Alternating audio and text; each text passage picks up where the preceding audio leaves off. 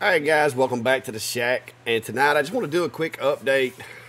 Guys, I've been catching a little slack from folks. And first off, I want to say, in the event that, let's say you purchase a file from me, and let's say there's a small something that you don't like about it, or, maybe I made a mistake and something like that. You can message me and just let me know, hey, I got this. Is there a problem with it? And I'll work with you. You can ask anybody. I'll work with you to try to correct the issue and get it out to you.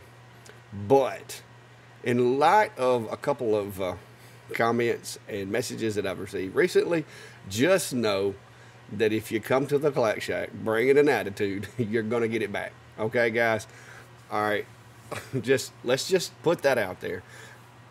I try to keep my files affordable, and I try to keep my service top notch, but sometimes some of these comments, guys, it's uncalled for.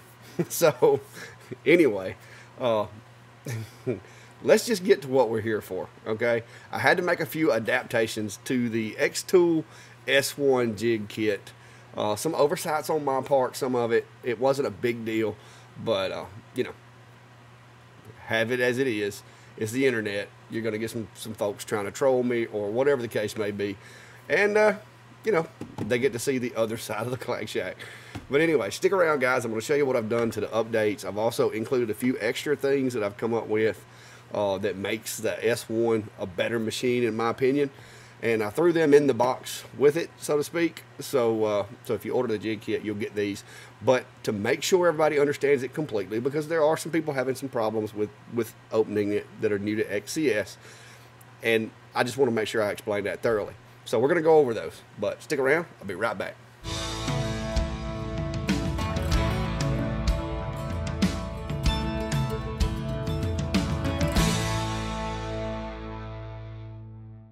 All right, guys.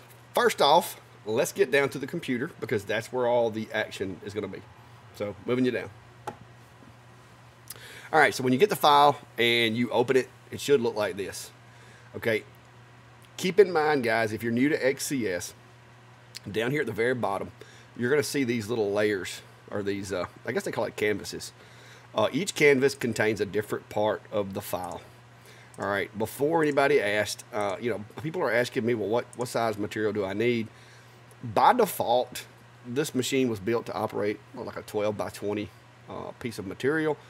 But you can go in here to these files if you're trying to recycle some scrap or whatever, and just click on the file, click on the shape. And like this one's 461.57 millimeters wide and 292 high. So if you've got a piece of wood laying around that meets those specifications, you can recycle that and reuse that. But basically just know you're going to need approximately 12 by 20 inches of material to cut this first piece out, because I tried to make it as big as I could and still keep it the size that you could cut it with the S1, because why make a tool to be used with the S1 that you can't cut with the S1? Me personally, I could have cut mine with one of my other machines and made it much, much bigger. But then the only people who would be able to use it would be the ones that had a bigger machine like I have. So, trying to keep it to where the machine that it's intended to be used with can cut it, this is what I come up with. And like I said, it works. It works for me. Gives you about, 10 inches of area to create whatever kind of jigs or whatnot that you want to. And works pretty well.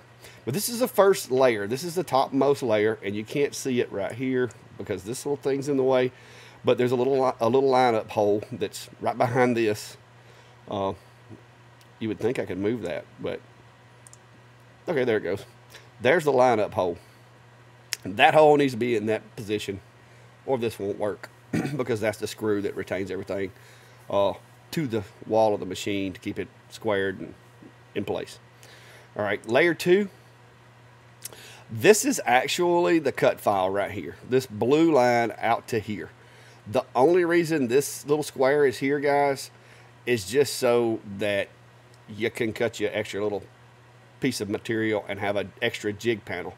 If I left those ears on there, this would become scrap. But by making another line here, it cuts this panel out, makes it square, and you can use it as a jig panel. So this is one of your jig panels that you can use to make things.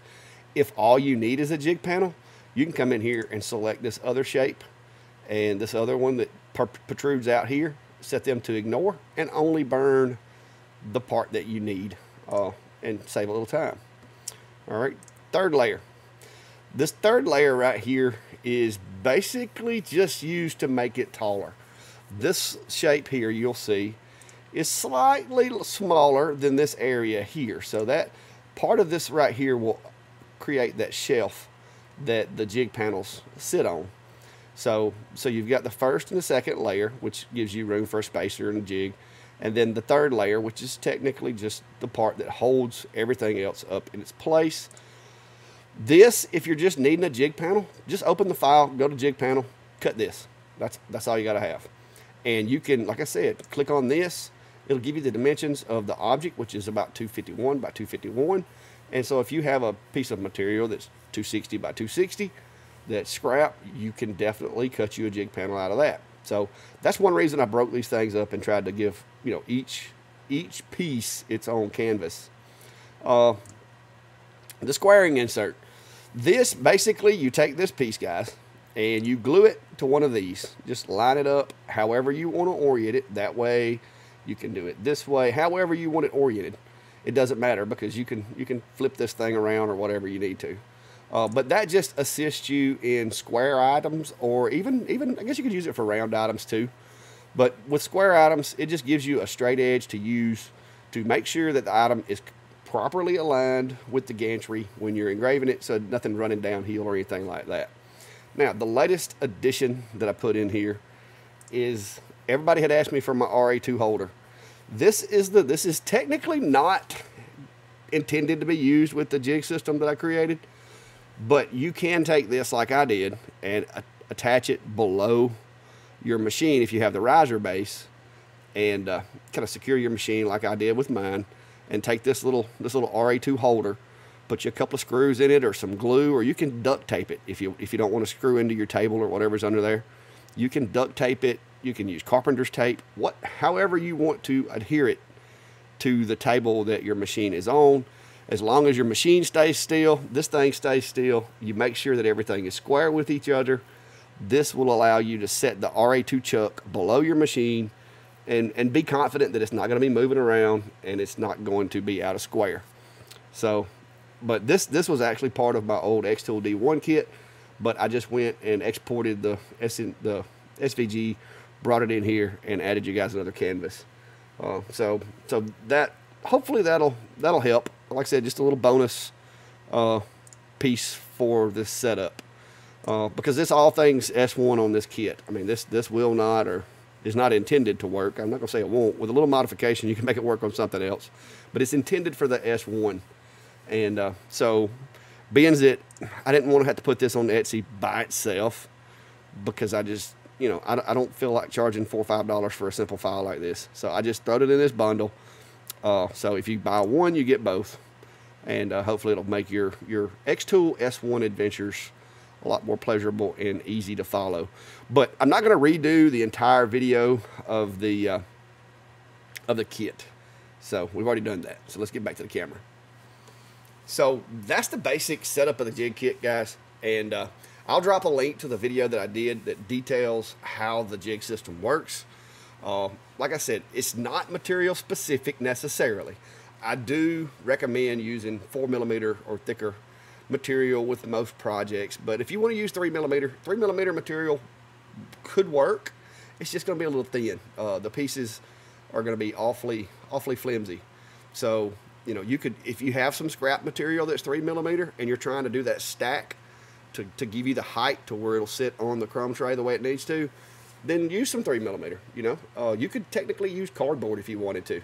A little more risk of flames with cardboard, but you can use any material you want. I used actually some little 1-inch squares of regular pine material that I had left over, just to keep from having to burn through a bunch of plywood, because I had some scrap that I could use. It really doesn't matter as long as you put something under there outside where the laser is going to be going that can space this thing up high enough to make it flat once you connect it to the side of the machine. Now, if you've got the tumbler, they included one of these little guys. It's not a bad idea when you're putting that jig system in there to put this on there, and just as long as your table is level, check your table first, and build it up until you get it level. You know, give you a good little, you know, a good little gauge if you're not real good at eyeballing things, because you don't want the jig kit sitting in there sideways because your focus is going to be off. You want to make sure, because you've only got one point of contact technically, so you want to make sure that the spacers that are under this side, just pull it up until it's even and level. That way, when you set the focus is correct all the way across your workpiece. Because if it's running uphill or downhill, your focus is going to be off one side or the other. But that's it, guys. Like I said, and to some of these guys, y'all got to realize I work 24/7 from the time my feet hit the floor until the time I get up in the morning. And some of these comments, guys, they catch me off guard, because it's like, why be disrespectful? I try to treat every human being on the planet the way I want to be treated. And if you come out of the door throwing comments, throwing insults, or insulting my intelligence, be prepared to suffer the consequences. You're going to get it back. That's all there is to it. I treat people the way I want to be treated. But you come at me, I'm coming back at you. That's in my nature. It's in my blood. I can't help it. I apologize to people who get offended when that happens. But you set the tone, not me. So just remember that, guys. And for those of y'all that have watched the channel and know me well enough, you know, I'm as easygoing as they come. But as my flag says, don't tread on me. But anyway, guys, until next time, I hope you enjoy the kit. I hope everybody out there that wants it, that needs it, can use it. And I did have an oversight. Let me show you what my oversight was before we go, because I did have an oversight. And if someone had just said, hey, check this out, it would have went over a lot better. So let's show you what happened. So with this file, if you look real closely, and it's hard to see, guys, especially when you've got a crappy monitor like I have in the shop, there's actually a faint line right there where my machine, technically the work area stops right there.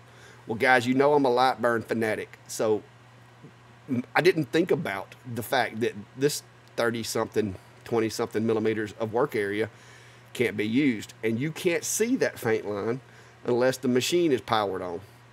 So what had happened was this file, when I brought it in, I centered it in the workspace like that, because you see the little brackets, you see the tools, they're telling me it needs to go there. That's center.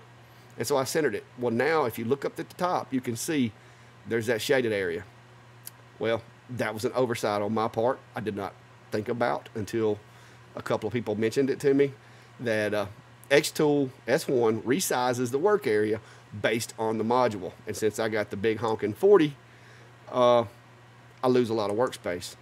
And other people that have the 40 lose it as well. So what I had to do is I had to go in and slide that file down and get it precariously close to the edge all the way around, so that now when I frame, it doesn't pop up that warning. Because what was happening is a few people were getting it and they didn't know to select it and move it down. So when you would try to cut it, this is what you would get. And that was an oversight on my part, guys. I did not realize it. I'm a light burn fanatic. I'm just learning XCS. You guys know that. And so what I've done is I've went in here and slid them down for everybody and got it to the point to where now, if you try to burn it, you don't get that warning. So that's the only problem that there was. But some people had some very expressive ways of mentioning it to me, and it kind of caught me off guard. So I hope you like it, guys. I hope it works. Go check out the Etsy shop. And as always, for all you guys that support the Clack Shack, I appreciate it.